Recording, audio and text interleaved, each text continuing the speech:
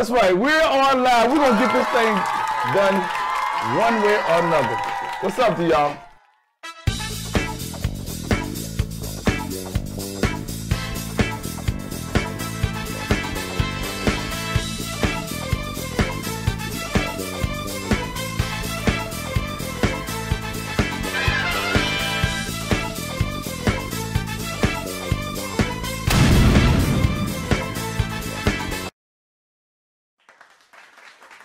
Do you have any suggestions for discipline when you were disciplining your kid? Just discipline. Give them some tips. So of course, all blind people use their hearing, and you always,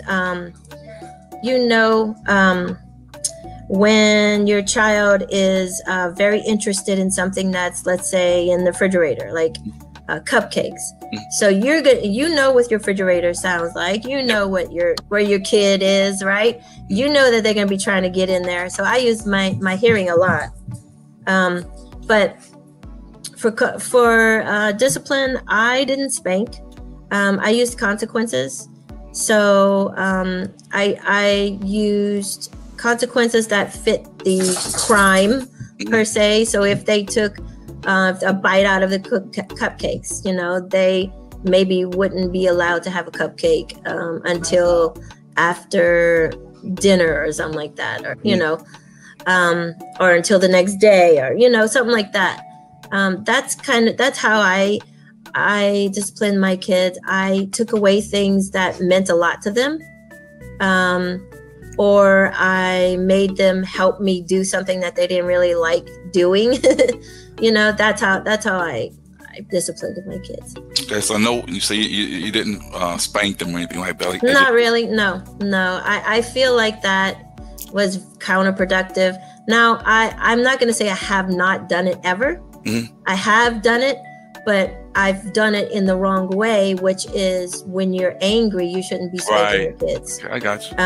Because that's actually retaliation. That's not trying to teach your kids something. Okay. Right.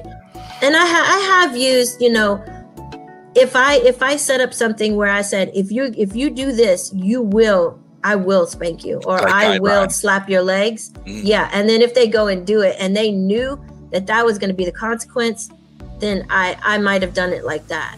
Okay. But very rarely. All right.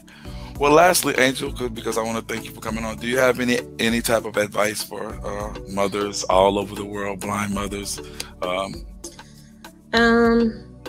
I would say trust your motherly instinct. Don't let people tell you what you can't do. Trust yourself in figuring things out, as long as it doesn't hurt your baby or harm your baby or harm you or harm other people. Just because you're doing something differently than everybody else traditionally does it doesn't mean that it's wrong. We as blind people, we always do things differently than your average sighted person, but it doesn't mean that it's less than. It doesn't mean that it's, the wrong way. It still gets to the goals. Okay. It still gets to the end result. So that's it.